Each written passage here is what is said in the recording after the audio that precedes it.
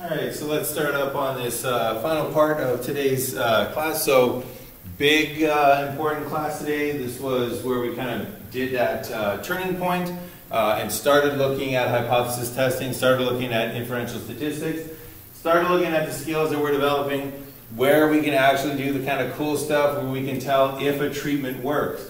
We can see if an intervention is effective. And you are now learning the real-world statistical skills that you can use maybe even in your own advanced lab coming up or in any other place where you have to look at data and make a conclusion about a particular population.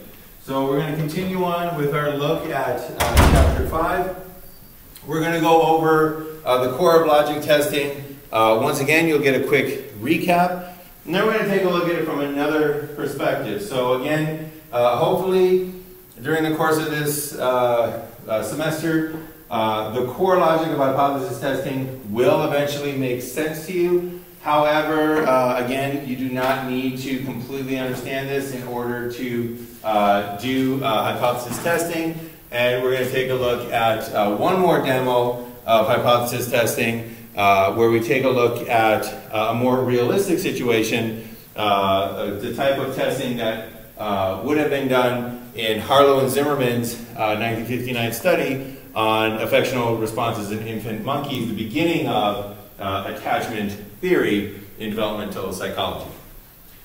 All right, so once again, hypothesis testing, systematic procedure, where we're taking a look at the results of a study, where we're taking a look at the scores of a sample and determining if it predicts or supports an idea or a hypothesis that we have about a population. And typically the hypothesis is this treatment will work for the population. And importantly, notice that we are dealing with a sample. That's what we have access to, but that's not where we want to end up. We want to end with saying something about that population. So in hypothesis testing, we typically only have access to a sample, sometimes only a single individual, and we want to be able to say something about a population of individuals based on our analysis of that sample. So as we just saw, the hypothesis that we're testing, the idea that we're testing, is that if we started with a population, and for this intro, again, we're dealing with a known population. We know the mean, we know the standard deviation. If we took our treatment and applied it to the entire population, would our treatment change that population into a new population, a treated population? If so, then our treatment is effective. However, we can't do this as psychologists, either ethically or just feasibly. There's no way that we can test an entire population. So what we do is we take a sample from that known population and we treat the sample instead. So we treat the sample and then we end up with a treated sample. We end up with a sample and we have to determine, has this treated sample changed enough so that it now belongs to the treated population, in which case our treatment has done something, it has an effect, or has this sample not changed at all, in which case it still belongs to the old known population. So again, we're starting this intro by assuming that we forgot to measure that sample before we treated it, so that all that we have is our treated sample, and all that we have is our known population. Those are the only two pieces of information that we have in order to make this determination of whether our treatment does anything. So let's take a look at these two in a little bit closer detail. We'll move them together. So there is our known population, and there's our sample from our treated population. And let's say that that's where their scores lined them up, right? So we have our sample mean, our population mean right there. We have our sample mean right there. And notice that we have a difference between the sample mean and our population mean. We have some difference between the two of those. And the question that we have to ask ourselves is, why do we have that difference? What caused that difference? That is the core logic of hypothesis testing. So if that difference is too small, if it's likely that this sample still belongs to that known population because that difference is not big enough, well then we say that our sample still belongs to our population and our treatment does nothing. So if that's a population of depressed individuals and I take a sample out of that population of depressed individuals and I treat them and they still belong to the population of depressed individuals, my treatment did nothing. I've taken depressed people and I've changed them into depressed people. My treatment does nothing. That's the case that we have here. If your sample that you treated still belongs to your known population. In that case, the treatment does nothing. We accept the null hypothesis. On the other hand, if that difference is large enough so that our sample no longer belongs to the known population, then we say that our sample doesn't belong to the known population, which means that it belongs to a new population, a treated population. And if that's the case, then our treatment did something. Right? If I take depressed individuals and I give them a treatment and they now belong to a population that's different, non-depressed individuals, well then my treatment did something, and that's when you accept the research hypothesis and reject the null hypothesis. So the question remains, how do we know if this difference here is big enough in order to say that our sample still belongs to this known population, our treatment does nothing, or does our treated sample belong to a treated population, our treatment did something? How can we figure out how big that difference needs to be? Well, the way that we can figure it out is we go back to this idea of samples and populations. So if you recall, we have samples that are being used to estimate population parameters. And we have that challenge where for any particular population, we don't know when we take our sample, where our sample came from. Maybe our sample came from the center of the population, in which case our sample is very close to the mean of the population. Maybe, on the other hand, our sample came from the extreme ends of the population, in which case, if we find a difference between our sample mean and our population mean, it's not due to a treatment. It's due to the fact that we have extreme members of that population in our sample. Maybe it came from the other side of that population. So once again, in this situation here, we have the case where our sample mean is different than our population mean. However, it's not different because of a treatment. It's different because we just ended up with extreme people from this particular population. So that's the question we got to ask ourselves. When we see this difference, is this difference because our treatment did something? Is that why we're seeing this difference? Or is this difference because we picked extreme individuals unknowingly from this particular population? So what is that difference? Is it a treatment, or is it this unlikely difference here, this unlikely reason here, that we picked extreme people from this particular population? And that's what the hypothesis test is telling you. That's what it's letting you decide between. So we used phrases like probability, like likelihood, and what we're saying is we want to know what is the probability that a sample that has a mean this high could have come from the known population. What is the probability of choosing extreme individuals like this randomly from your population? What is that chance? What is that probability? If it is highly likely, that means that your treatment does nothing. So if we take individuals and we end up with a difference like this, and that difference is just highly likely, right? That difference would be like getting random people on your IQ Olympics team, and your average IQ on that team is 110. That's not unheard of. That's kind of likely that it would happen. If your sample mean is likely to have happened without the treatment being effective, then we conclude that our treatment does nothing. So if your sample mean is likely to occur on its own because of random, a random chance, we say that the treatment does nothing. And we accept the null hypothesis. If, on the other hand, we figure out the probability that the sample came from the known population, and that probability is highly unlikely, very unlikely to occur, right? In the IQ Olympics example, if you get an IQ team and their IQ is 140, that is very unlikely to happen. You need to have geniuses at every single position on your team. That sample is highly unlikely. Possible, right? It's possible you could have gotten lucky. Somebody's got to win the lottery, but it's highly unlikely.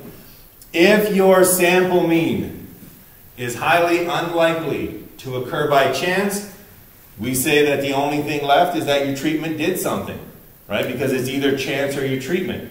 If you say it's too extreme to occur by chance, then it has to be your treatment that is doing the work. So in that case, we reject the null hypothesis and we say, yeah, it's a highly unlikely sample. That means that our treatment probably did something. And then the last thing we need to do in this is we need to define how likely is likely. So I was using phrases like, well, you know, it's highly likely, it's highly unlikely, this would never happen, this would happen. We need to nail that down so that we have an actual number that we can all agree on, and we can say this is how likely that likely is. This is where our line in the sand is going to be. So where is that line in the sand? That line in the sand is given to you typically, and it is called the alpha level. The alpha level is where you draw your line in the sand. The alpha level is how unlikely a sample has to be before you no longer believe it's part of that original population. And that alpha level is what you compare your actual sample to. So if if the probability of getting your sample is higher than that alpha level, then we accept the null hypothesis. If, on the other hand, the probability of getting your sample is lower than that alpha level, your sample is less likely to occur than whatever percentage that alpha level is, then you reject your null hypothesis. So that idea of an alpha level is your line in the sand, and that is where you compare your sample's probability to. So greater than alpha, we say that this sample is likely to have occurred. So typically an alpha level, you'll see this all the time, typically an alpha level is 0.05. That's basically 5%. So if your sample, if getting a sample this extreme will occur more than 5% of the time, your sample's probability is greater than alpha, then we say that the treatment does nothing. That sample was likely enough to have occurred just on its own. On the other hand, and we accept the null hypothesis, on the other hand, if your probability of your sample is less than alpha, if we take a look at our sample and we say a sample this extreme only has a 1% chance of occurring randomly, that's less than 5%, then we reject the null hypothesis and we say that our treatment actually does something. So that's the core idea, again, just in another way behind hypothesis testing. And if you're interested in figuring out why most psychology studies choose 5%, there's a lot of studies done on alpha levels and who gets to choose them and why they do that. And we'll talk more about different alpha levels in another class. But interestingly, 5% seems to be a psychological limit beyond which we stop believing in chance occurrences. So I'll give you an example that will kind of explain this 5%. Let's say that you were in a game and you had no reason to believe that this game was rigged. You had no reason to believe that this game was unfair. You had no information about this game one way or another. And the game was that you're going to flip a coin. And if the coin comes up heads, you're going to win $1. And if the coin comes up tails, you're going to lose $1. So that's the game. You win $1 on heads, you lose $1 on tails. If that coin flips and it comes up tails, would you be willing to say that that coin is unfair? So after that one flip, would you say, wait a second, this game is rigged, this is unfair, after coming up tails once? So anyone? No, of course not. Let's say that you flip it again, and it comes up tails again. Would you then stand up and say, unbelievable, this is rigged, there's no way two tails could come up in a row? No, you would be like, all right, I got unlucky, two tails in a row? I've heard of that before. Third flip, you get another tail. All of a sudden you start getting a little suspicious, but still, it's not enough. Not enough to say, not enough to call the game out. So let's say that the tails keep coming up and keep coming up and keep coming up. How many tails do you need before most people would say, wait a second, let me see that coin. This game is rigged, I don't believe it. Even though this many tails in a row is possible, it's beyond my ability to believe it as a human being. It turns out that the probability where that occurs is right around 5%. Right around 5% is where we stop believing in chance and we start saying something must be going on here. That's why we got that alpha level right there. Alright, so let's apply this now. Hypothesis testing, one more look. And once again, we got our 5-step procedure. This 5-step procedure will remain constant as we go through. And at this point, we are going to kind of concentrate in on step 3 and step 4 here. So in this new hypothesis test that we're going in this new procedure, we'll have a few things to say about step 3 and step 4. All right, so let's set this up. And for this, we're actually going to an actual psychology experiment that was done in the 50s. So this is Harlow, the famous Harlow monkeys infant attachment studies. And these were the studies that basically showed that infants need more than just food, water, clothing, and shelter. So this is what changed parenting to providing resources to actually providing love. So if you take a look at, for example, the changing role of fathers in American households, fathers used to be nothing more than a bread earner. You were an awesome dad if you put a roof over everybody's head, you put food on their table, and you put clothes on their backs. And you were done, A+ dad. This was the study that showed that no, you actually need to interact with your children as well. They need comfort and attention. So let's take a look at actual video from, I believe it was a study, if not one that was very much like it. No, it was this one. Let's pull it up.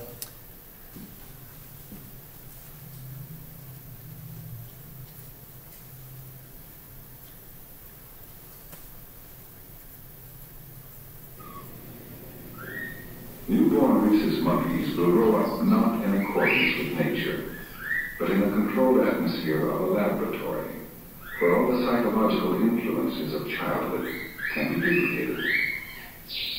In a classic continuum study, infant monkeys are removed from the mother at birth and raised in semi-isolation. Other individuals can be seen and heard, but there is no physical contact, no interaction. Mother is a bit of plastic and shaggy cloth, a doll with no life of its own, but capable of nourishing the life of an infant.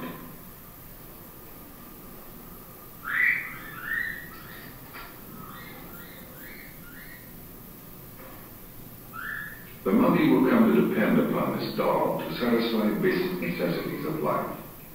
Not only nourishment, but a deeper psychological need for comfort and security. In primate infants, there is an instinctive need to cling to another body, soft and warm.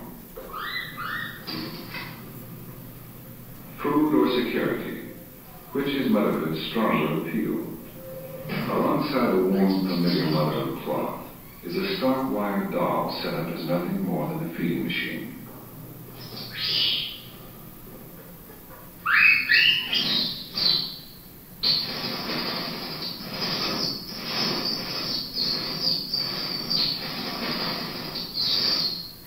The young monkey is placed deliberately on a cloth mother which has no milk to nourish him, fulfill some fundamental needs. This experiment revolves around one simple question. Will the infant monkey switch his affection to a wire mother which offers food and life itself?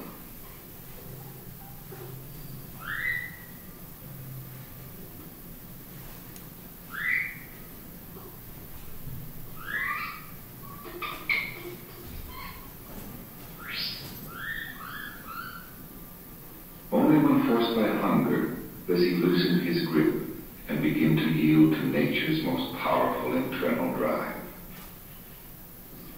From a wire mother he derives one thing: nourishment. No warmth, no comfort, no feeling of security.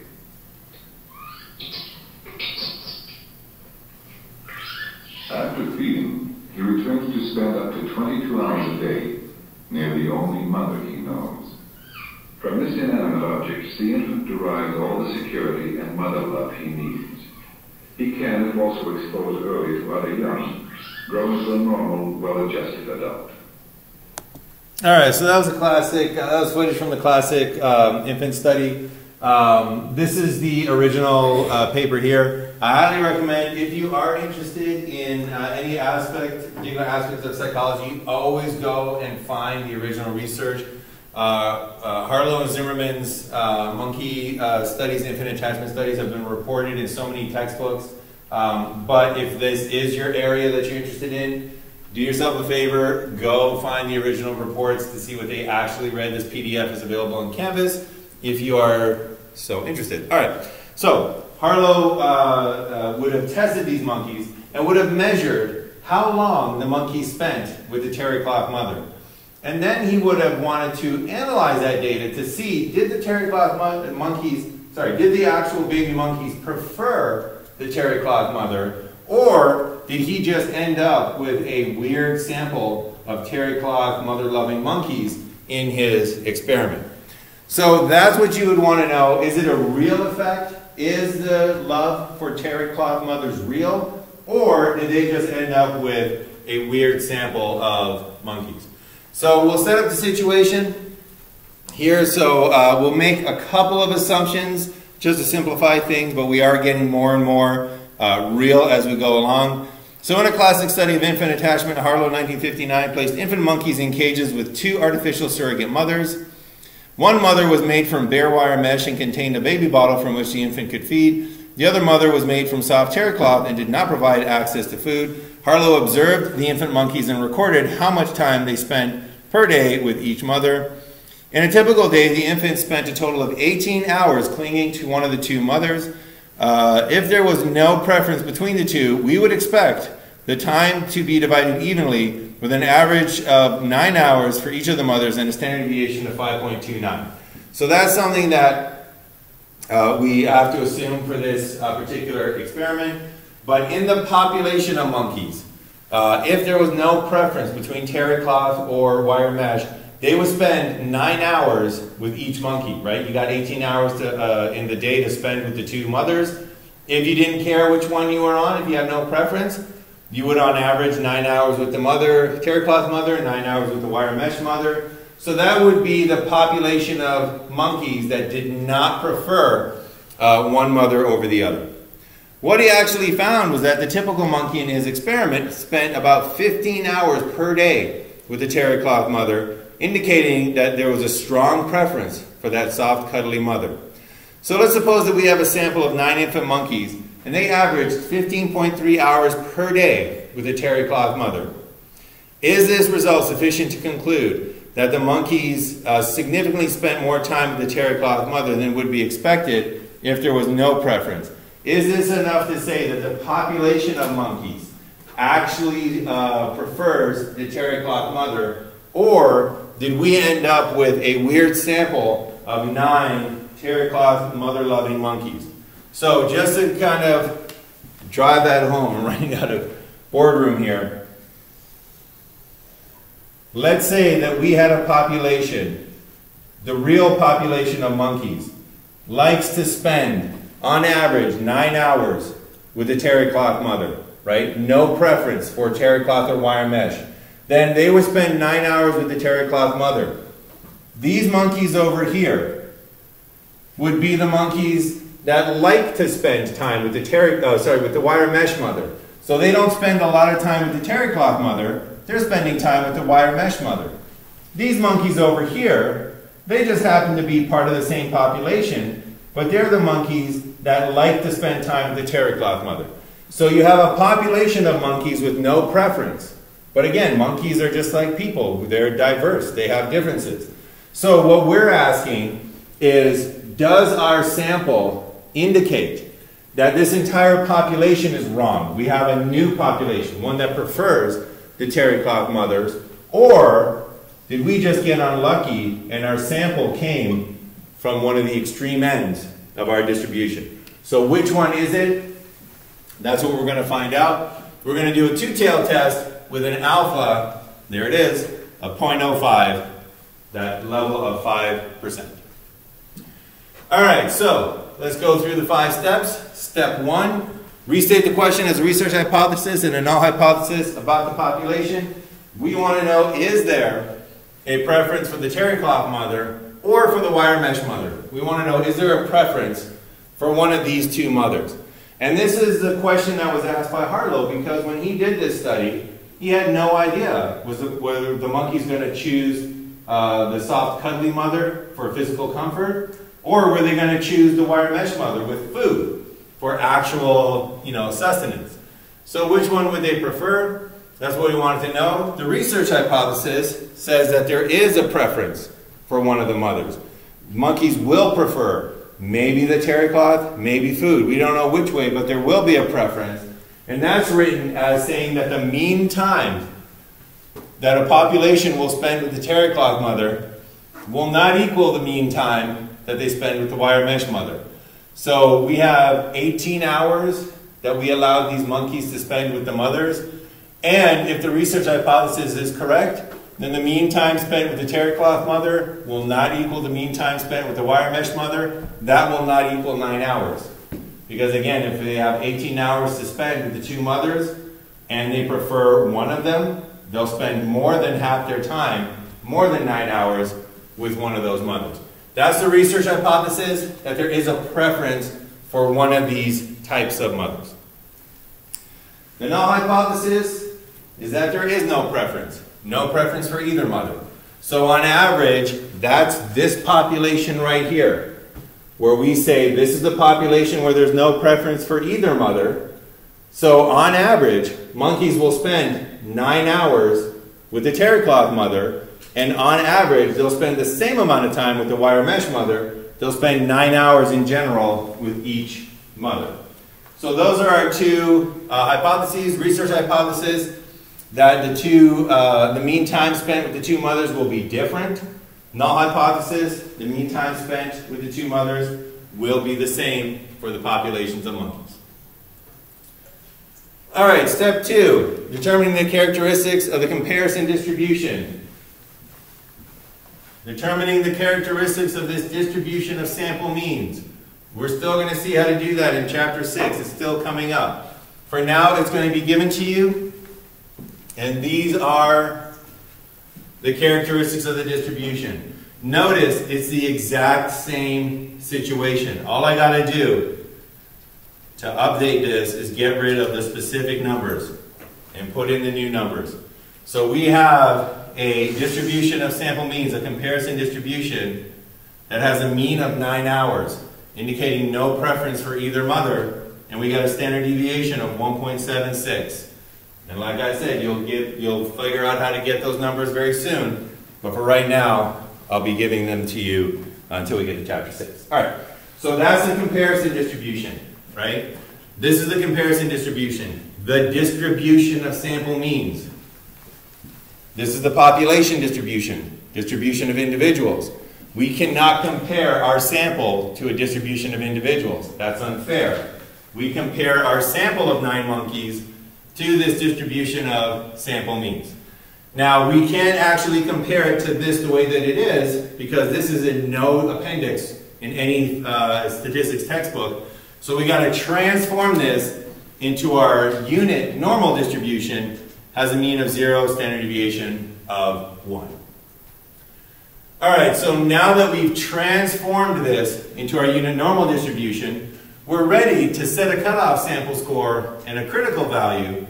And this, again, is the target against which you're going to compare the rest of your, the results of your study. We're going to see how to do this very soon. Right now, I'm still going to give it to you. And notice that it's the same as it was before. So a bit of a spoiler alert. These cutoff scores are directly tied to your alpha levels. Right? So if your alpha level doesn't change, your cutoff scores will not change. Right? So the cutoff scores and the alpha levels, they're tied together. That's why, whoops, there it is. That's why it hasn't changed since our initial example, because our alpha level hasn't changed. All right, so that's step 3. We set our critical scores. We set our lines in the sand. This side of the distribution, these are where the monkeys who prefer the terry cloth mother might end up. This side of the distribution, these are the monkeys that prefer the wire mesh mother. So we're looking, any difference? Is there any preference for either one? Step number 4, we need to determine our sample's score, our sample mean, on this comparison distribution. Where is it here? So in order to do that, we need to change, just the way we change the entire distribution into z-scores, we need to change our sample mean into z-scores.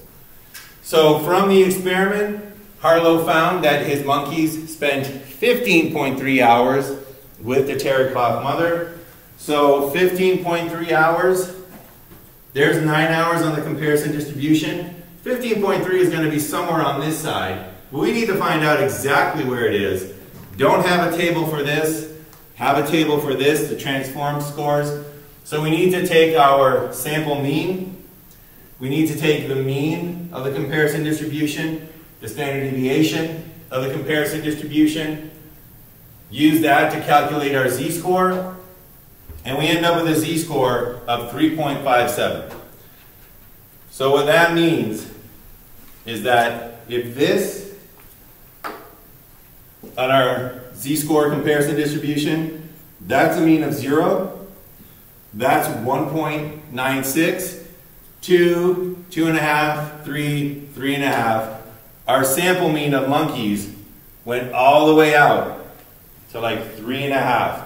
Our sample mean of monkeys has a z-score that's all the way out there at 3.5, 3.57. So they crossed the line and they kept going.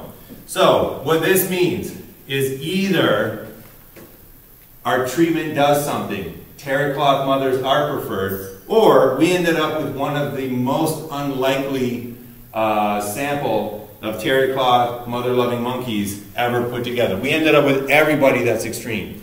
That's so unlikely, it crossed the tails. Our treatment pushed our sample into those tails. So now we're ready to make our final decision. So if the sample z-score, the z-score we just calculated, is beyond the cutoff scores, yes it is, it went into the tails. If that's the situation, we accept the research hypothesis and we reject the null hypothesis. That's the situation right here. That's what we're in, that's what we're going to do. If, on the other hand, the sample z-score is within the cutoff z-score, if our sample stayed in the body here somewhere, then we would accept the null hypothesis and we would reject the research hypothesis. So as it is, our sample z-score, 3.57, pushed it into the tails, so we reject the null hypothesis and went beyond the cutoff scores, and we conclude that monkeys actually do prefer the terry cloth mother. So this is what Harlow would have concluded. That's the type of test Harlow would have actually have done on his data in order to come to this conclusion. So we're going to wrap up in just a moment here, but before we get to that, I just want to make a very important announcement about this step right here.